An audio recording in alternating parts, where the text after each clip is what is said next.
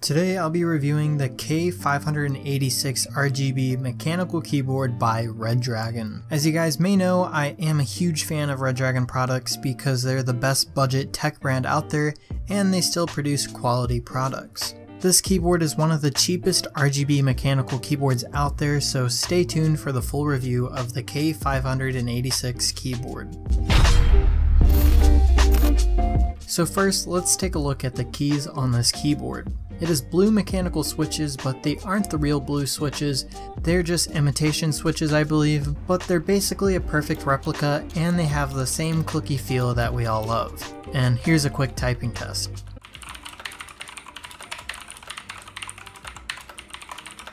This keyboard has 104 anti-ghosting keys and also has 12 extra keys so that you can add some macros to these guys for shortcuts. It even has a record button that you could set up for you YouTubers out there. And one reason that I really like this keyboard was that it has a dedicated volume knob. Most budget mechanical keyboards skip that part, but on this keyboard you still have the pause, play, backwards and forward buttons, and even a volume knob, which really sets this keyboard apart from other ones out there. I noticed that Redragon used a different font on this keyboard, which I actually really like. The letters are a tad more clear and looks more pleasing. Now let's talk about design.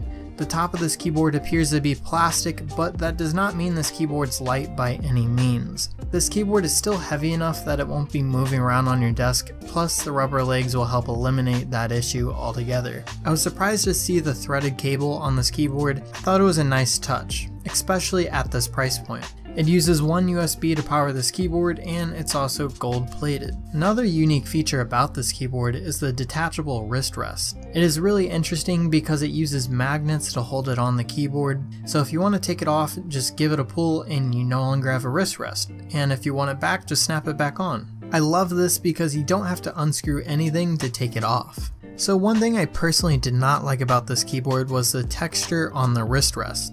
This wrist rest has this triangle texture on it, and after a while it annoys my wrist, but some people prefer keyboards this way so they don't slide off. Again, with my big hands, this wrist rest just feels awkward to me, but it really depends what you're used to. Another thing I appreciated Redragon for was their logo placement. Sometimes they put their logo in weird spots, or they just use their text logo instead of this one, and it really makes the keyboard look nicer compared to the text logo on some of their cheaper keyboards. Now let's talk RGB. This keyboard is full RGB, so you can actually change the colors unlike some keyboards in this price range. The keys get plenty bright enough to see, but they're not distracting. It also has some cutouts on the side of the keyboard to let some lighting out of the sides. There are a bunch of different lighting modes, and at the end of this video I'll go through all of them. You can make your own lighting patterns on the keyboard, and you can customize it further with Redragon software for this keyboard. To change color modes on the keyboard, you gotta press the function key with either insert, home, page up, delete, end, or the page down buttons. Each of these keys has several lighting effects with it. Anyways, here's a quick run through of all the lighting effects on this keyboard. Do just what you want. You're the one I trust. And I always be around when I need some loving, baby. No one else. Yeah.